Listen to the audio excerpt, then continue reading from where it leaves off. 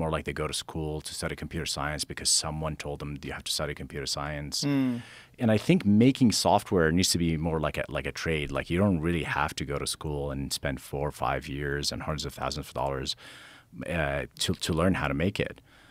Well, what I'm hearing now is that young people are being told to not go into programming because AI is essentially going to take all of that away.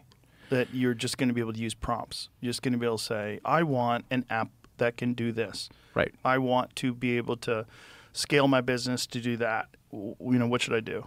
Yeah, that's what we built. That's what Replit is. It automates the. But do you agree with that young people shouldn't learn programming, or do you think that there's something very valuable about being able to actually program?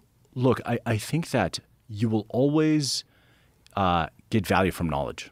I mean, that's a timeless thing. That's right? a wise like, thing, right? It's like you and I are into cars, right? Like I don't really have to tune up my car anymore, but like it's useful to know more about cars. It's fun to know about cars. If something happens, if I go to the mechanic and he's doing work on my car, I know he's not going to scam me because I can understand what he's doing.